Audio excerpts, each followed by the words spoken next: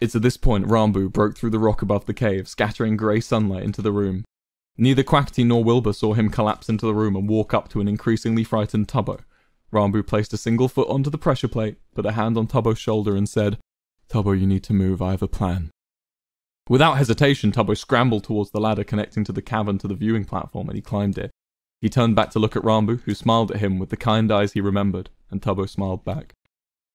Once Tubbo had ascended the ladder to safety and curled up in the corner, Rambo began to shout, "Wilbur! Quackity!" The two immediately stopped fighting and looked down at the new voice. Rambo stood firmly on the pressure plate. "Rambo?" Quackity said, a cold shot dragging down his spine. Where's... He looked at his left and saw Tubbo, curled up in the corner with his eyes firmly shut. "It's okay, guys," Rambo began. Wilbur immediately began rushing to enter the main cave before Rambo raised a hand. "Stop, please," he shouted. "Don't come closer. Stay in the viewing platform." "Rambo, I'll go find something heavy. Just stay there," Wilbur began, but was interrupted by Rambo shaking his head.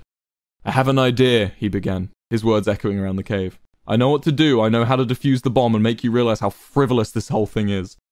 He smiled. "But tell me, Wilbur, Quackity, the burgers were good, right?" "Yes!" Wilbur answered, instantly reacting. "They're the best, Rambo, and they'll continue to be the best. Let me get you out." "No, Wilbur, I just wanted to know. But it was never about the burgers, was it?" Rambo said. Rambo smiled. Rambo jumped. Searing flames and a violent burst of air was all that was left. For a change, the world really did end. Wilbur felt alive.